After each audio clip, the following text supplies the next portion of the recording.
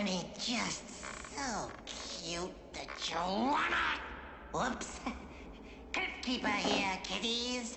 And speaking of kiddies, tonight's sickening saga should be subtitled A Tale from the Crib.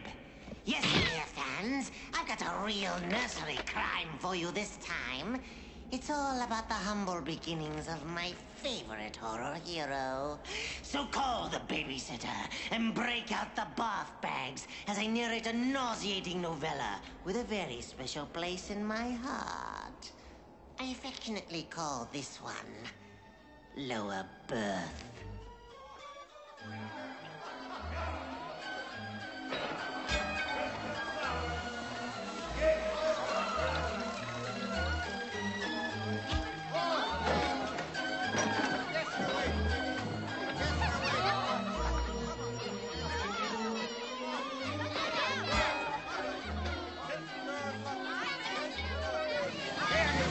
Ladies and gentlemen, boys and girls, step right up and be prepared to gasp, to swoon, to feast your disbelieving eyes on the most astounding array of freaks and oddities ever gathered together under one tent. See the piteous products of God's twisted sense of humor.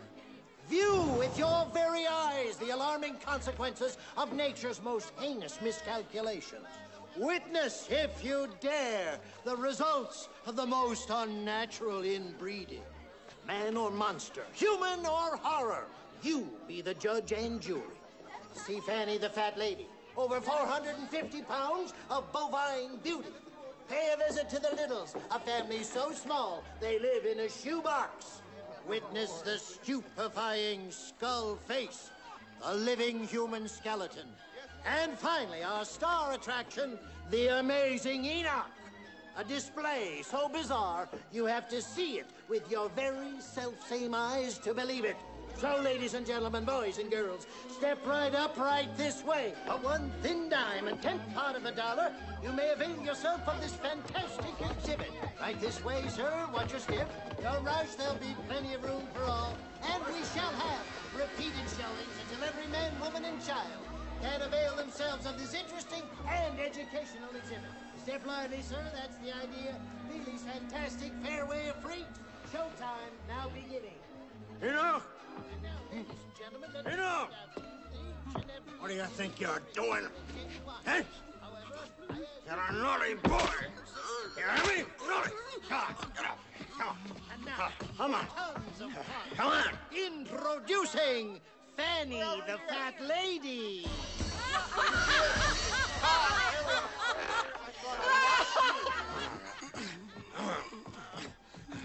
Get in there! Come on!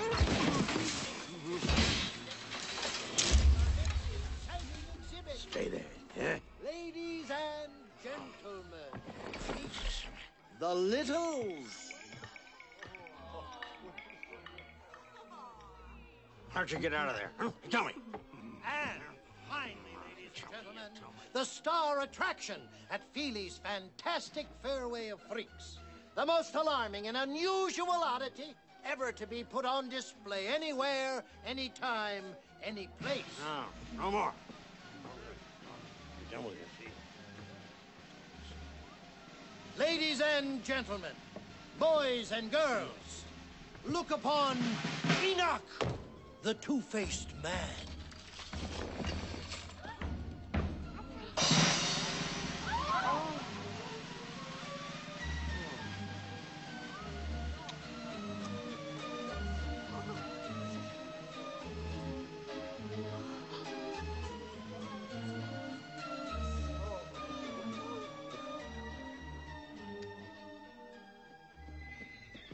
How many times, Sickles?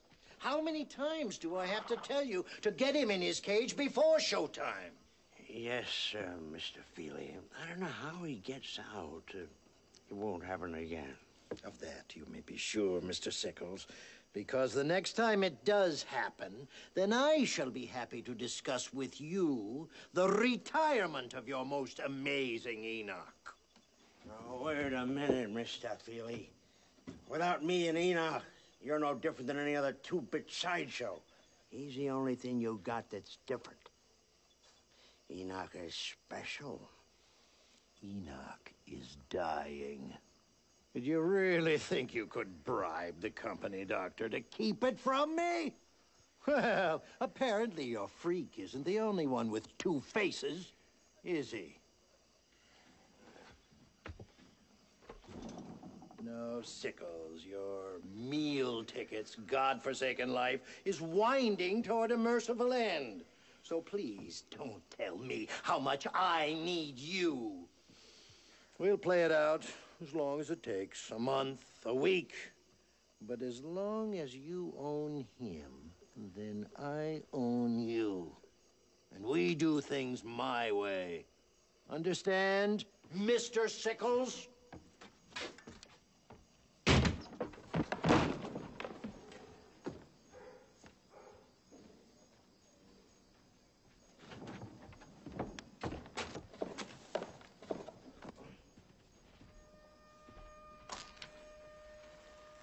You've been a very naughty boy, Enoch. You hear me? Naughty boy. Naughty. Naughty.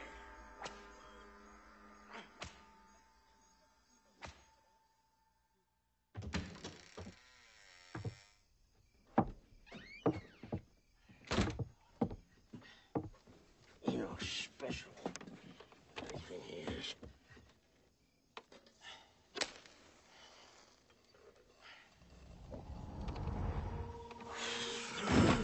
I see you prefer a lower berth. Who are you? How'd you get in here? The door, Mr. Sickles. Call me unconventional. How about I call a policeman? Oh, I don't think you want to do that. Oh, no? Why not? Because, Mr. Sickles, I'm your salvation. That's why. Dr. Zachary Kling, at your service. Please. Please. Don't let me interrupt your supper. At your service, you say? What kind of service may that be? Oh, let's not be coy, Mr. Sickles. I overheard your, shall we say, altercation with the owner. It seems your days here may be numbered. Do correct me if I'm wrong. Well, what of it? Well, it just so happens I've recently made an acquisition. An acquisition from which we both might benefit, if you take my meaning. What kind of acquisition? Are you a card player, Mr. Sickles? Now and again? Myself, I must confess to a certain, shall we say, zealousy for games of chance. I was playing a gentleman in St. Louis recently. As it happens, a gentleman of distinction on 2 counts. One, he was an archaeologist by trade, and secondly, he couldn't play poker for shit.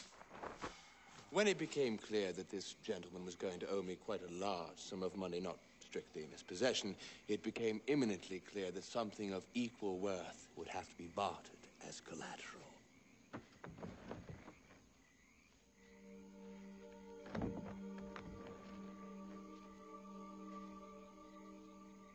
Her name's Mirana, Mr. Sickles. Though I prefer Myrna, don't you? Egyptian slave girl, it was explained to me. Buried alive at 16 for repelling the Pharaoh's advances. Rather a high price for playing hard to get, wouldn't you say? Never able to love. Never able to bear children. Never able to have a normal life. It's sad, really. She's yours for a 60-40 split. Do we have a deal or not? What's the catch? I'm afraid I don't follow you. It's a business of playing people for suckers. Don't play me for one. What do you need me for? Why don't you go straight to Feely? Mr. Sickles, as I said, I'm a gambling man. I play to win, and winners tend to make enemies, if you take my meaning. In all candor, I need to keep a low profile for a while. The less official my connection with the sideshow, the better. What about the jewels? Oh, completely worthless, Mr. Sickles, a mere prop. Look, consider yourself my agent, if you like. think a 40% commission is more than equitable. I mean, after all, considering your present situation...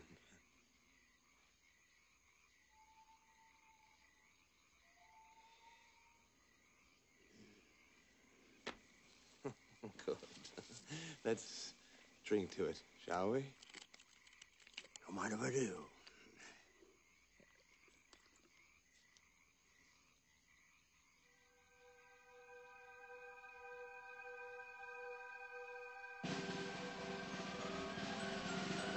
So step right up, ladies and gentlemen, boys and girls, and avail yourself of this interesting exhibit.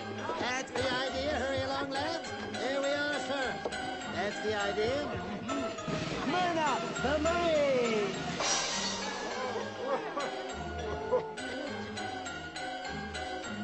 And we will have further showings to accommodate you all. Yes, step right in, sir. That's the idea.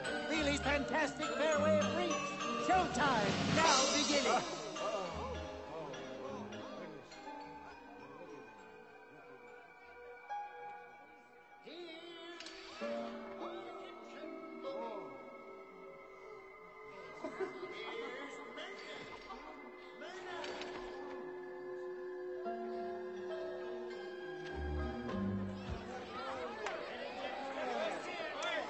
Stand clear of the fire eater!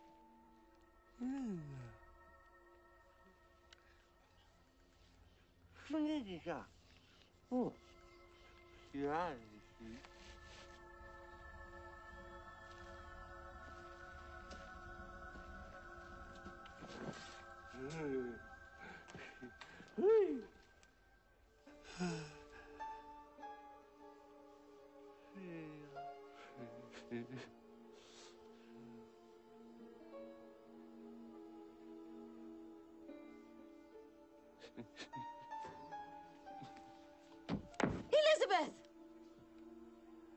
Come here. Come here. Here. Elizabeth, get over here now. What do you think you're doing, young lady? Now you stay away from that thing.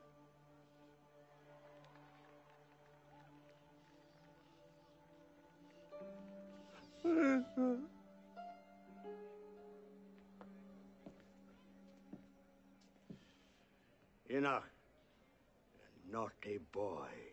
Naughty! What's that you got there? Huh?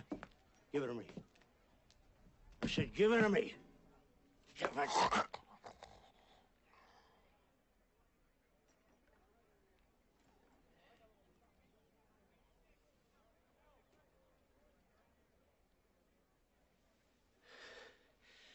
I'll be go to hell. You're carrying a torch for that old bag of bones, aren't you? You sick, pathetic. It's a family you want, is it? Hmm? Is that it? A normal life. A normal life! A family!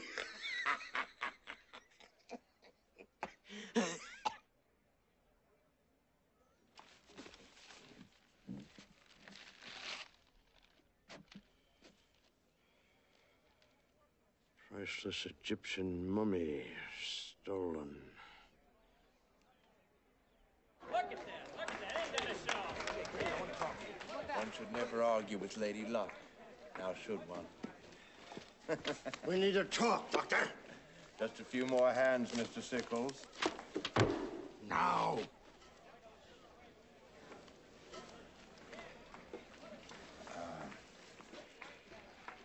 Deal me out, gentlemen.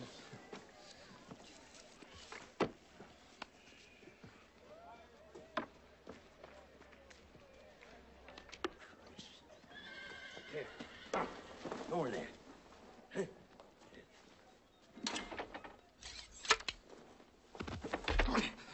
Start explaining, Doctor.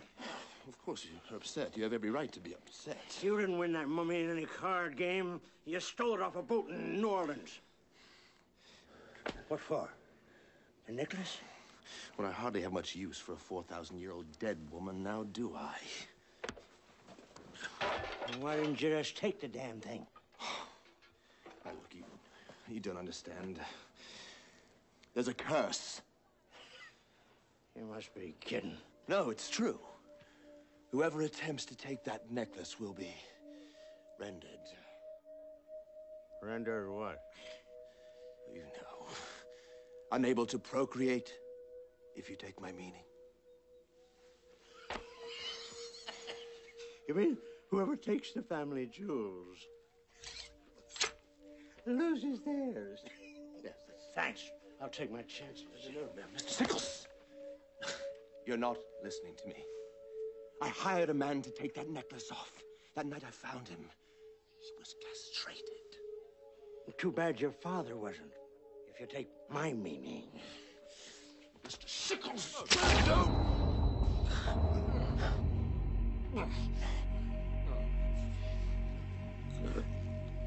God, Sickles.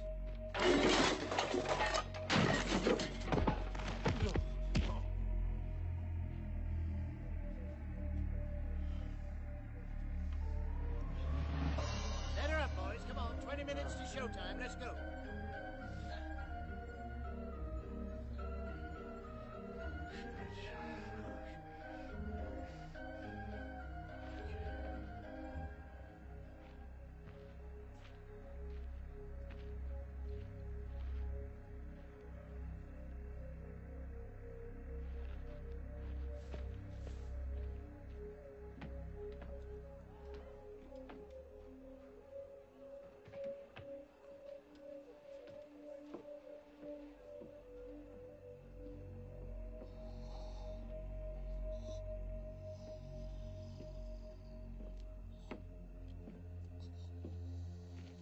Ah, Enoch, my boy.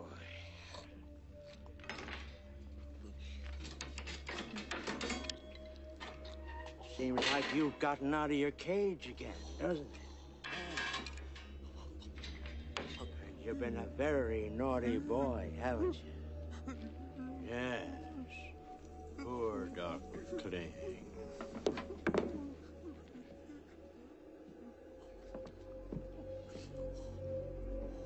Ah, Verna, my sweet. You two make a very lovely couple. Did I tell you that? Now, give me this, all right? Verna, honey. Let me have it, dear. Yeah. Ah, come on. Let go of it. You do play hard to get, don't you?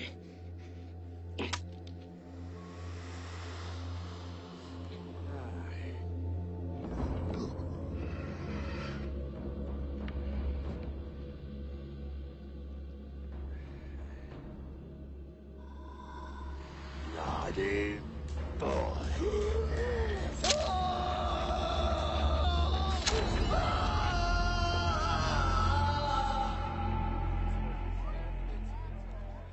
And now, ladies and gentlemen, Feely's fantastic Fairway of Freaks is proud to present a most unusual and alarming oddity.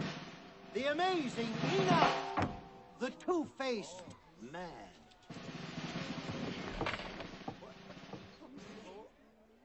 What happened? You scared? cheated us. There's nothing there. It's a fraud. Give me. Fraud. Rather let me direct your attention to our star attraction. From far off Egypt she comes, from the Valley of the Kings. Her tomb carved deep in the cliffs that overlook the ancient river Nile. Inside that very tomb, hieroglyphics tell a tragic tale. Once young and beautiful, she spurned Pharaoh's advances and was condemned to death. Wrapped in ceremonial windings, she was buried alive and placed in this very self-same sarcophagus, which has been her home for the last 4,000 years. Ladies and gentlemen, boys and girls, I command you to look upon Myrna, the Egyptian mummy.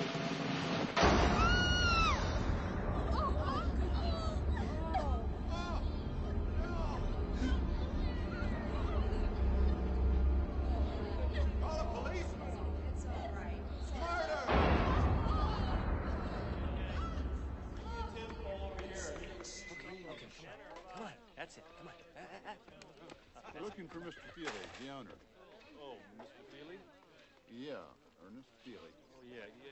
He's right over there next to the wagons. Right over there. Thank you.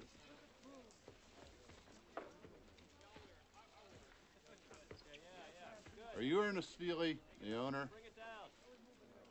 I'm Sheriff Hicks. Well, if it's about the permit, I have one, I assure you. No, sir, it's not about any permit. Do you mind if I sit? Mr. Feely, you may not remember me, but we met when you came through here with your sideshow last year. You had some unpleasantness at the time. Yes, I never did recover my exhibits. Well, sir, that's kind of why I'm here. There's something I think you ought to see. A local boy was up and exploring, and he came across this cave here. When he saw what was inside, he came and got us.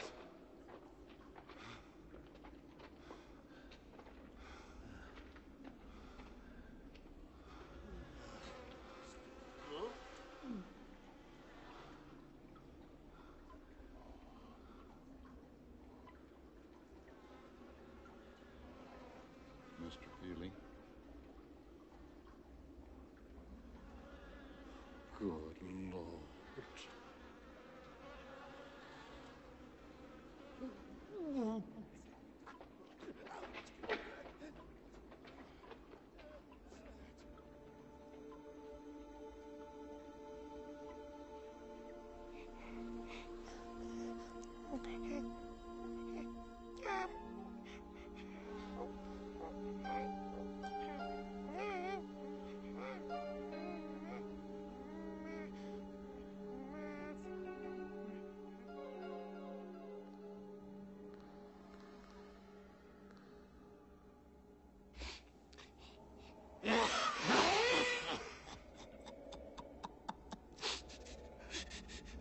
Oh, sorry, kiddies, but that story just makes me go all to pieces.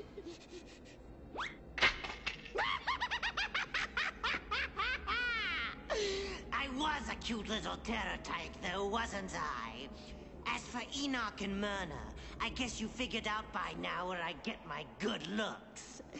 Old Two-Face was my daddy, and the mummy was my mommy.